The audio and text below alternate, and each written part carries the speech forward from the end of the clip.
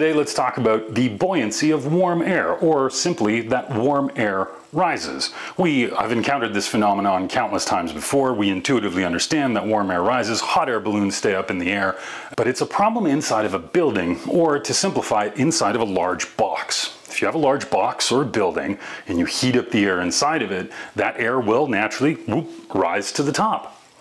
And when it rises to the top, it actually creates more air pressure at the top and creates less air pressure at the bottom.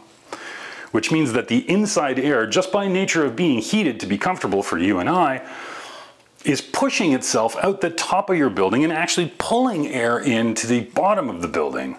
That is called the stack effect, because it creates a stack of pressure in the whole building. So that becomes especially problematic in the residential space, where there's a lot of ceiling penetrations generally. Plumbing penetrations, mechanical penetrations, electrical, pot lights, chimneys, etc. There's a lot of holes in our standard ceiling planes, which means that there's a lot of potential for airflow and all of the problems that come with it, particularly accelerated by this pesky stack effect. Yet again, get your air sealing right, you're going to be just fine.